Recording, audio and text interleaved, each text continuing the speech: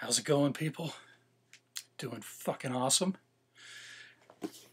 Time for a little more of this. Oh. But first, I think I need a little Angry Orchard hard cider.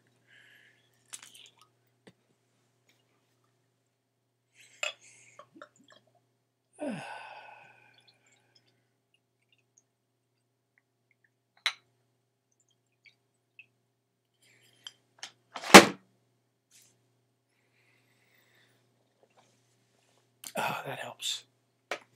All right, let's do this. Section 91 of the DNC. Revelation. Given through Joseph Smith the prophet. He's channeling here at Kirtland, Ohio. March 9th, 1833. The prophet was at this time engaged in the study of the ancient writings regarded by some as scripture and known distinctively as the Apocrypha. Oh, really? Yeah, he would like the Apocrypha. As a matter of fact, I speculated while I was reading the BOM that he was fond of the Apocrypha. And I believe in the last section here, yeah, he was talking about, look at all goodly books. Apocrypha. Yeah. And let's see. And yeah, like that. That.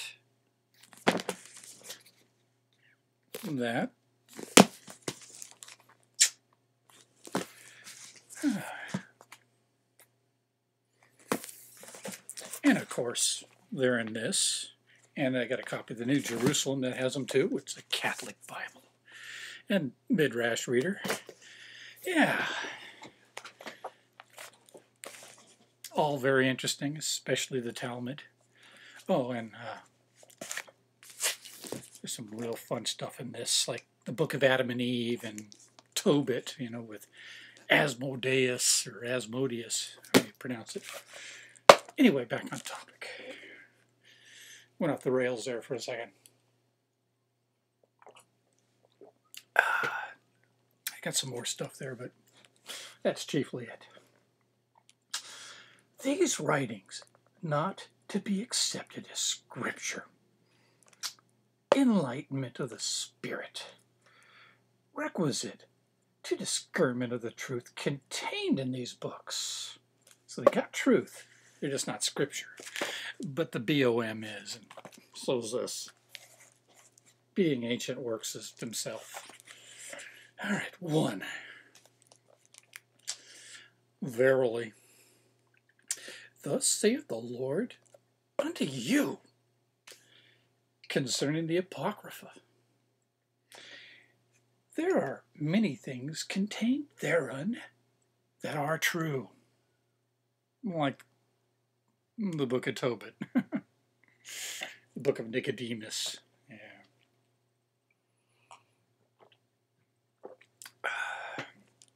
All those additions to Daniel, which actually would have been a good Columbo episode. Not the one where he kills that dragon, but you know, the one where he like finds out about those dishonest holy guys who were giving false witness. Sorry. All right. And it is mostly translated correctly. The Apocrypha. 2. There are many things contained therein that are not true. Would that be like Jesus talking as an infant? Oh wait, that's got to be true. It's in the Quran. Which are interpolations. Yeah, he knows all about that, doesn't he? By the hands of men. The nerve of them. Putting words in God and Jebus.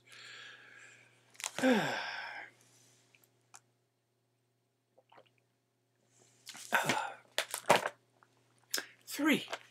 Verily, I say unto you,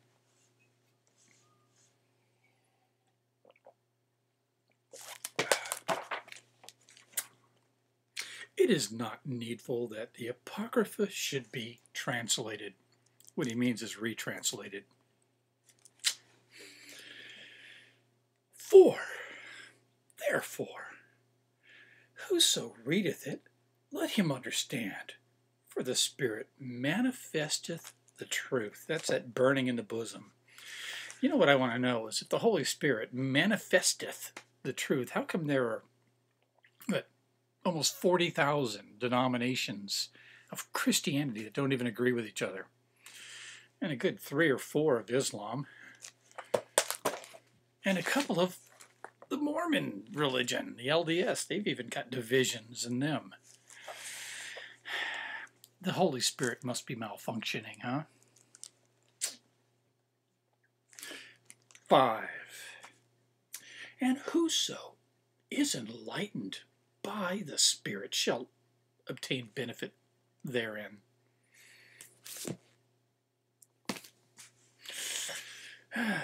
6.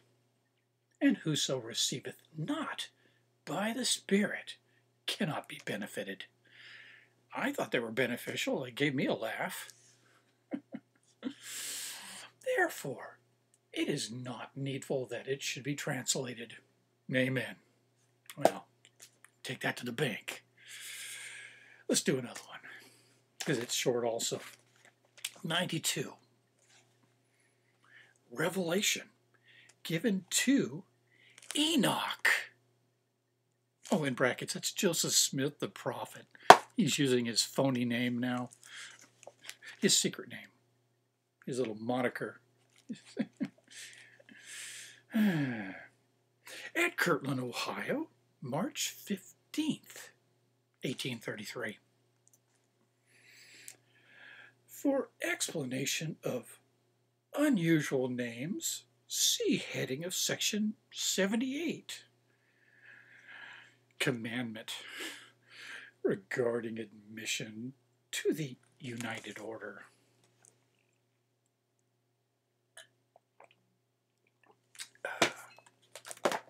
One.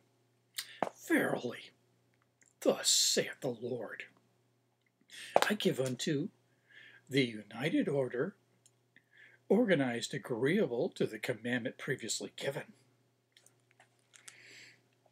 a revelation and commandment concerning my servant Shedder Lomac, in brackets, that's Frederick G. Williams.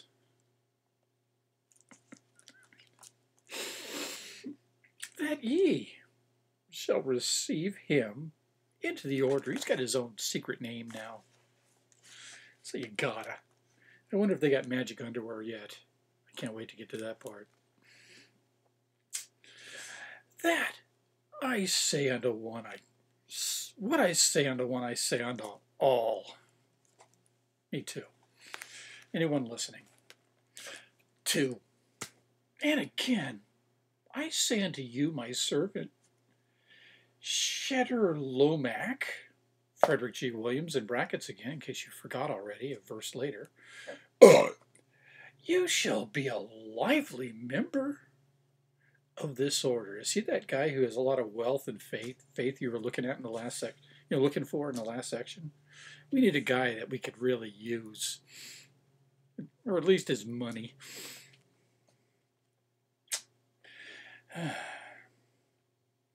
And inasmuch as you are faithful in keeping all former commandments, you shall be blessed forever. Amen. And that's that for that.